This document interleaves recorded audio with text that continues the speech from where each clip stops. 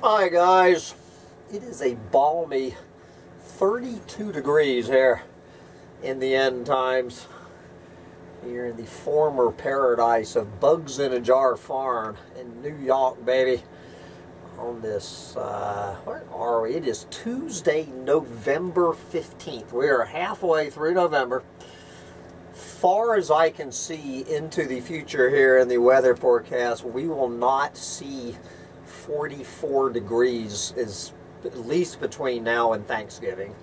So this is your I guess, well, I'm not a snowbird. This is your whatever I am. What are you, Clueless moron? I guess that's what I am for sticking it out this winter. Well, not, I guess I should use another term than sticking it out this winter. Good Lord. So the latest plan is Suriname.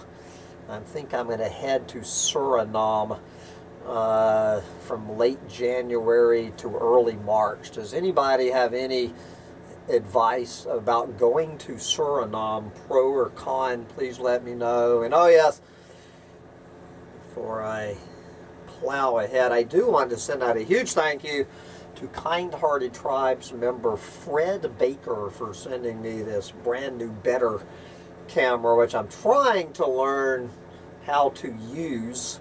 So what this is, I have it set on 640 with the standard screen size, which I guess is 4:3.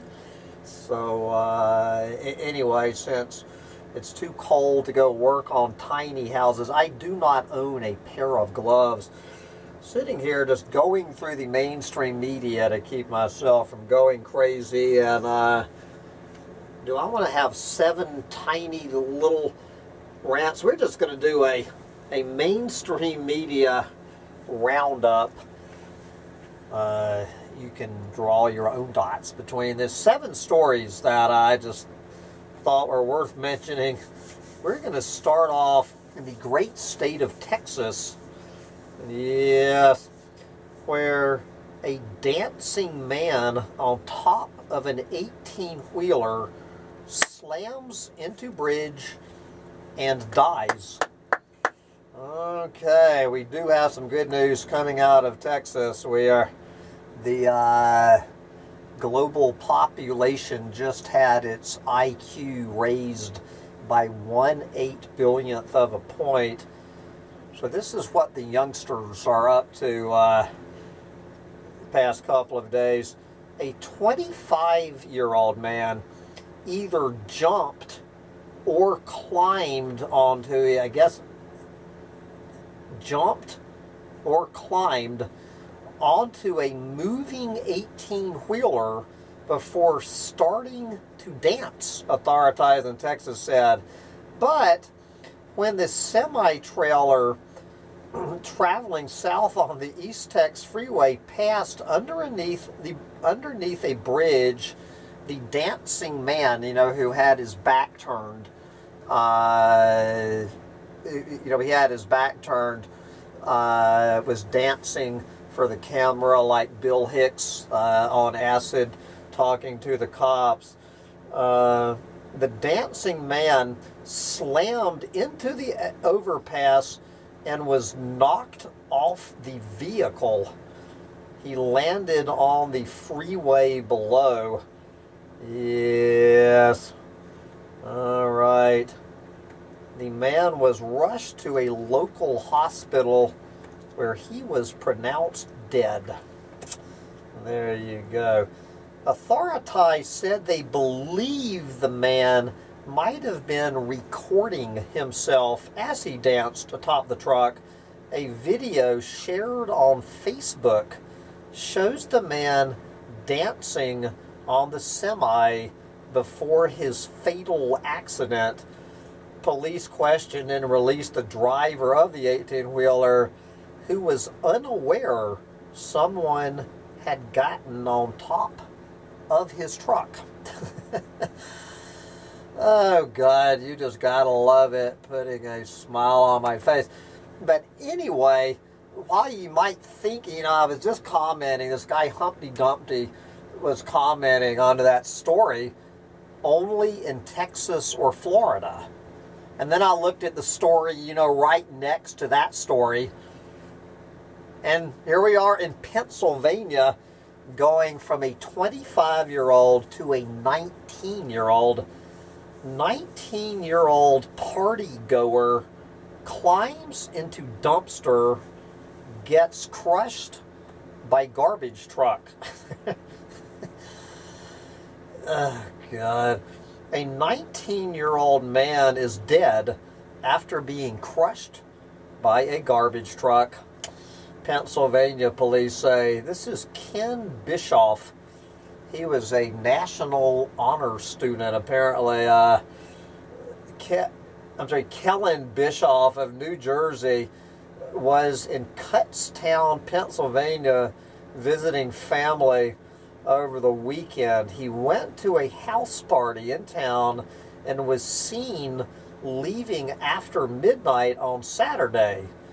He was reported missing the next morning. Hours later, at 8:41 a.m., police in neighboring Exeter responded to an area recycling facility where a body had been found among trash dropped off by a truck. He was identified by his tattoos. And there you go. Surveillance video shows Bischoff climb into a dumpster behind a Dollar Tree, now a $1.25 tree. He was still inside the dumpster, apparently, when a garbage truck arrived several hours later, picked up the dumpster, emptied it into the back of the truck, and compressed the load. Yes. Investigators believe the National Honor student's death was an accident. There you go. So one less 25-year-old moron and one less 19-year-old moron, but don't think it's the youngsters capturing all the attention. Now, I don't know the ages of these 6 people, but I'm pretty sure they were older than 25 and probably older than me. Probably a bunch of old men. I meant to do this as my Veterans Day rant. I was going to do a full rant on it, but somehow it slipped between the cracks at the laundromat, and somehow I said, shit, might as better late than never. By now, this is old news about the moment a World War II bomber and fighter plane collided at a Texas air show, leaving 6 people dead. And I'm sure you have seen this absolutely glorious picture coming out of the great state of Texas. And, you know, all joking aside, if I had to, to show a photograph that encapsulates my view of Veterans Day, I think these 2 warplanes colliding with each other in the great state of Texas, killing 6 people. I mean, how could you have a better Veterans Day celebration than that? Anyway. Okay, so what are we up to? We're up to 8 clueless morons off the planet. But speaking of clueless morons, we have to take a quick stop by the election. Now, obviously, I haven't been talking much about the election, but I cannot let this latest one. So I guess Herschel Walker and that other dude are in a runoff in the state of Georgia. So it will either be 51 Democrats and 49 Republicans, or 50-50, depending on who wins. So Herschel Walker is still out on the campaign trail in Georgia. Herschel Walker says U.S. should keep gas-guzzling cars that produce good emissions. Campaigning in Georgia on Sunday, Republican Senate candidate Herschel Walker said the United States is not ready to implement policies like the Green New Deal that are designed to address climate change. And right now, I agree 100%. Hammond Littletail agrees with Herschel Walker that the United States is not ready to implement policies like the Green New Deal that are designed to address climate change. Instead, Walker suggested the country needs to, quote, keep having those gas-guzzling cars, close quote, that produce what he calls, quote, good emissions. And you can go on if you have not seen this. I wonder, can I play this video without getting a copyright strike? Probably not. Anyway, you can find this. It's all over the place. But this is what Herschel was saying, quoting from his campaign rally.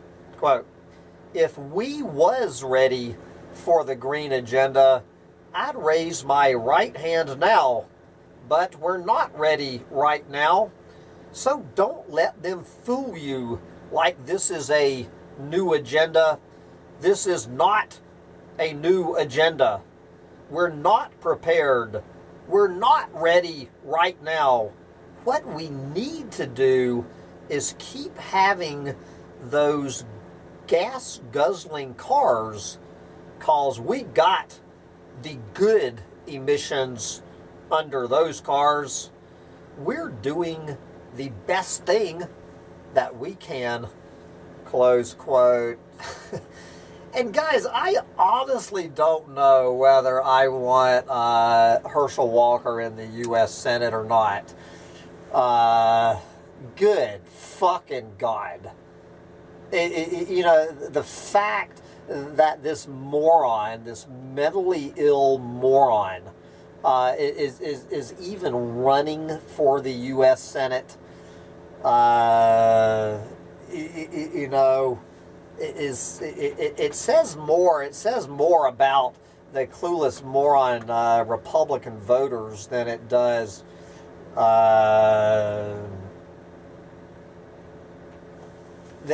Herschel Walker himself. The Rolling Stone actually had a good article on this. With Herschel Walker, the stupidity is the point. I'm not going to get into that story, but it was a good one too. About, you know, where voters that, you know, that there's people claiming that the voters are as stupid as Herschel Walker, but as Rolling Stone pointed out, it's not, there's no way that many people in Georgia could be that stupid to vote for Herschel Walker. They're going to vote for anybody that will just rubber stamp the Republican ticket and just vote along with the other 48 or 49 Republican senators. That there is no danger of Herschel Walker ever stepping out of line. And as one of the people in the Rolling Stone article said, I would vote for Daffy Duck as my senator, just to carry the MAGA party line. And speaking of the MAGA county, the MAGA party line. And so, ladies, I'm getting ready to use the C word. So, Sandy or others, if you're just cannot hear the C word, I'm warning you. You're getting ready to hear it. And this is that fucking cunt, Kari Lake. Never heard of this fucking clueless bitch in my entire life. Never knew who she was. But I was talking to my, well, now former Trump-tard friend in Texas. I'll tell you about that in a minute. And we were talking about how all of her candidates lost. And this is when this bitch, Kari Lake, was running against, who is it, Katie Hobbs, who I guess won. And, you know, my friend was saying, well, as long as Kari Lake wins Arizona, all is not lost. But we got some bad news. Kari Lake did lose. And this is from Rolling Stone. The MAGA media is melting down over Kari Lake's loss. All right.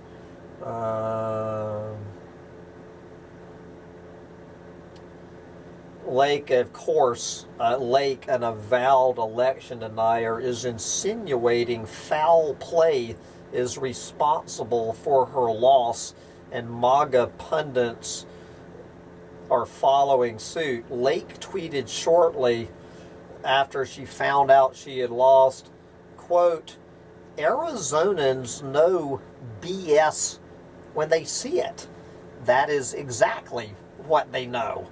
They know BS when they see it, which is why they voted this bitch out of there.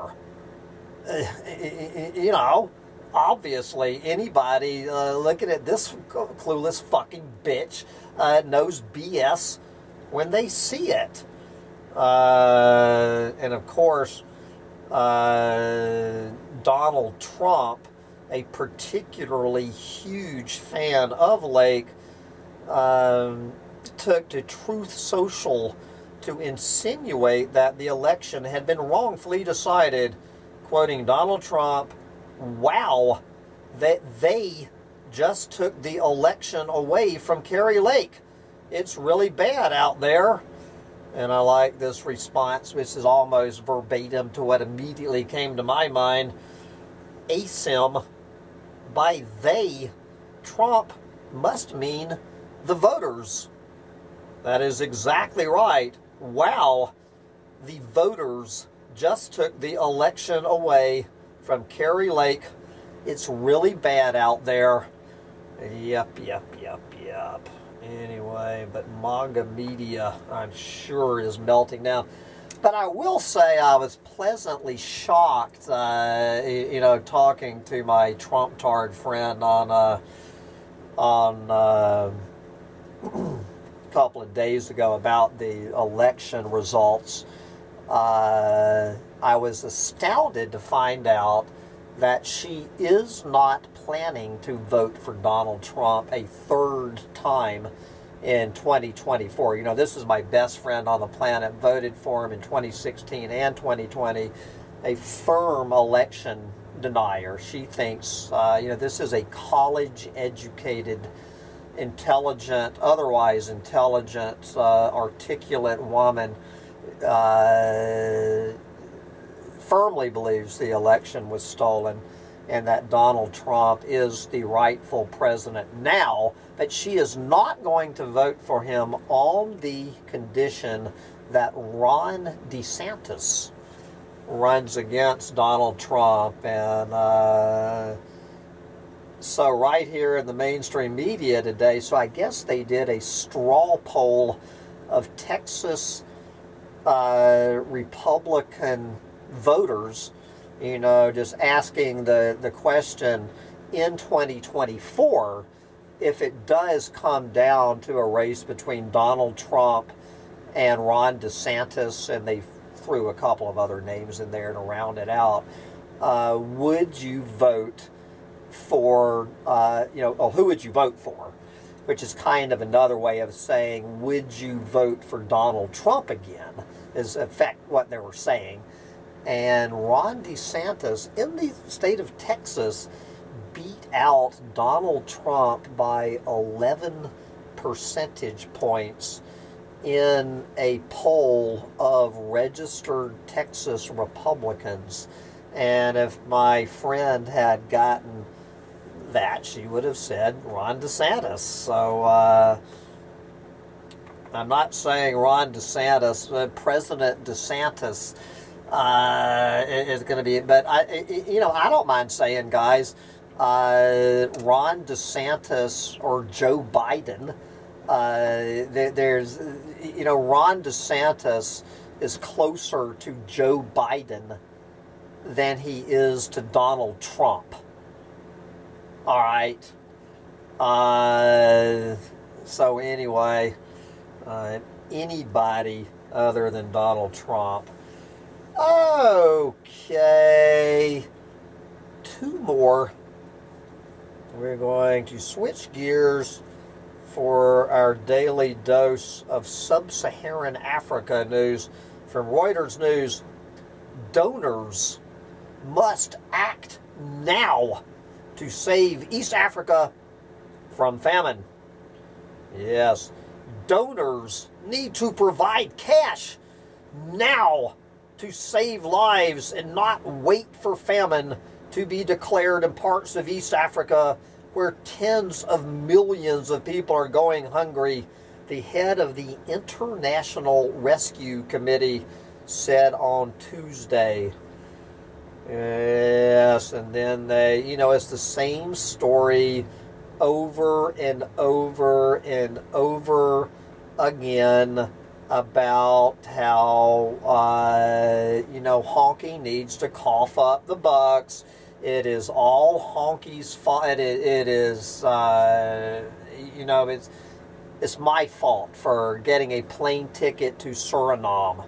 I am the one who is putting 22 million sub-Saharan Africans at risk of starvation. Of course, Vladimir Putin is the #1 honky on the planet. It is Vladimir Putin's fault.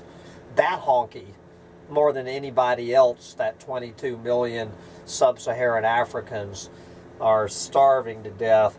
Obviously, on the day that we supposedly hit 8 billion people, on the day that we hit 8 billion people, you will not see overpopulation showing up anywhere on this story. I was going to read you the comment by this guy. Oh, here it is. Unbelievable. With 4 thumbs up, this fellow named Humpty Dumpty, I thought for a minute the Yahoo community had ripped it down, but no, the Yahoo community is okay with this comment. From Humpty Dumpty with 4 thumbs up, no thumbs down. I think that somebody, that says, what do you think?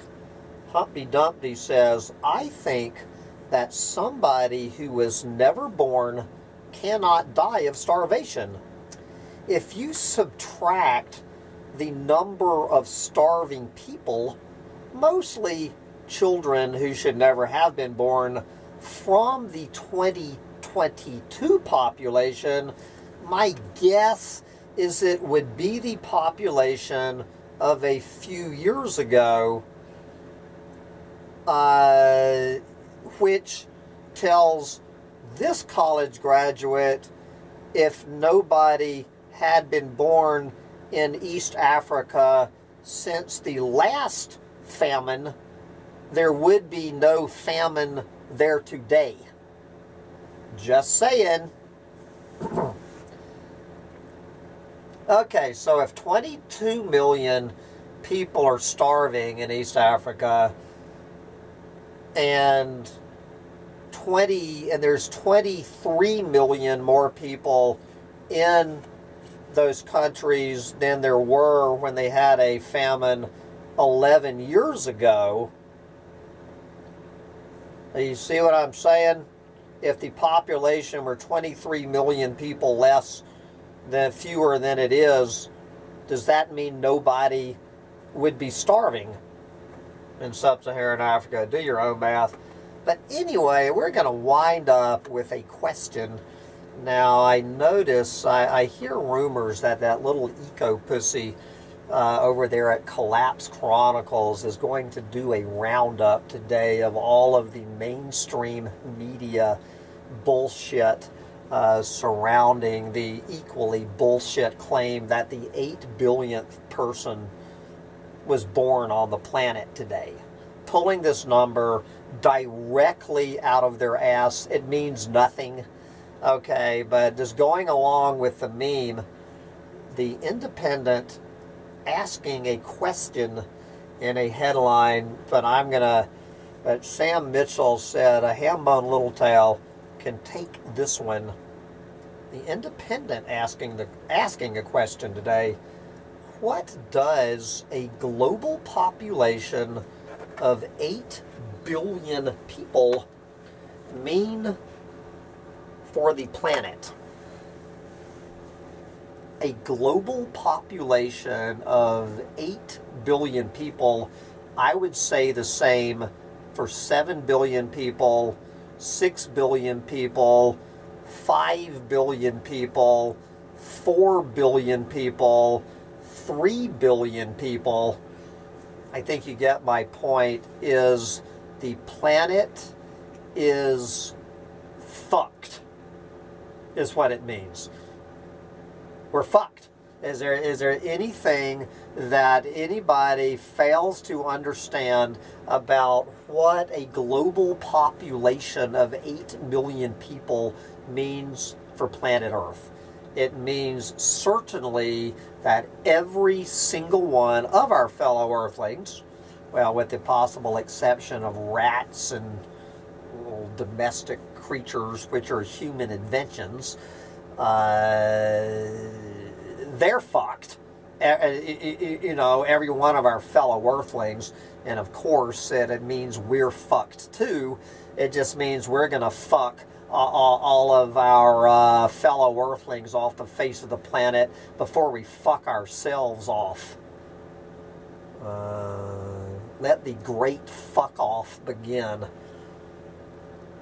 8 billion clueless fucking morons on this fucking planet. Anyway, speaking of that little eco-pussy Sam Mitchell over at Collapse Chronicles, I guess check in with that dude. Get out there and enjoy your 8 billion fellow humans while you still can. We're so fucked. Bye, guys.